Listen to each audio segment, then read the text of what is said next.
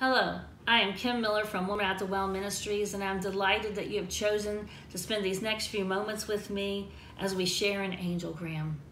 Today's AngelGram is entitled Feathers from Heaven, and it's centered around the verse in Psalms chapter 91, verse 4. Good morning, my friend. Your day may have had a slow start, but it's bound to pick up soon. You're getting ready to spend time with the Savior of the world, the creator of the universe, your best friend, Jesus. Embrace the day with great anticipation. He has great things in store for you. The scripture in 91:4 says this: He shall cover thee with his feathers, and under his wings shalt thou trust.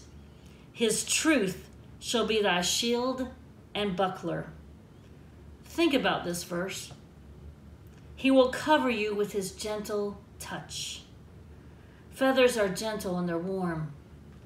They offer protection, shelter, and warmth to what they cover. God has told you he will cover you with his feathers. He has also said that as you abide under his wings, you can trust him to shield you from all your enemies. The truth he gives you will not only protect you, but will also bring down those who come against you. You have nothing to fear, for his protection is with you, and his truth goes before you, clearing your path. Angel to angel chat. Times may seem quite rough right now, or perhaps they will in the future. But don't forget, you are under his protection. He loves you and he wants what's best for you.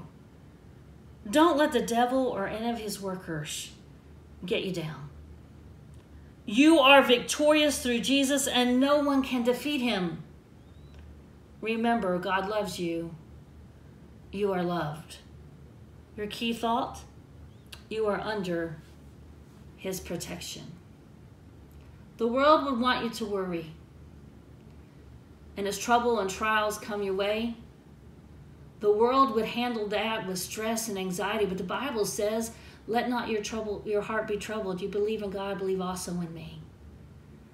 The Bible also tells us that we'll be anxious for nothing, but with everything, with prayer and thanksgiving, let your requests be made known unto God, and the peace of God shall keep your hearts and minds through Christ Jesus.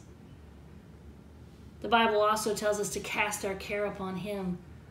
Why? For he careth for you. You're not alone, my friend.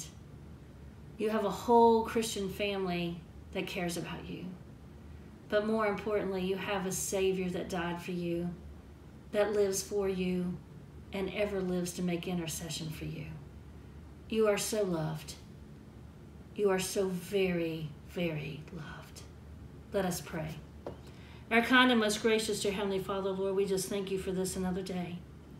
Lord, we thank you that you love us so much, and we thank you, Lord, that you care for us, and we thank you, Lord, that you don't leave us or forsake us, that you provide our every need, that you never sleep nor slumber, and that you've gone to prepare a place for us, that where you are we may be also, and that you couldn't stand to be away from us, Lord, so you gave us the Holy Spirit to dwell in us, that we would ever be connected to you, that we would be able to hear your words and your guidance, that we'd be able to live a victorious life, because greater is he that is in us than he that is in the world.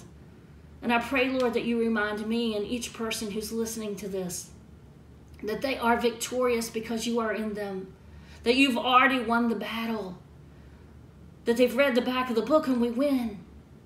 Lord, I ask that you would give them hope and courage and strength. Most of all, that they would feel your love. In Jesus' name we pray. Amen.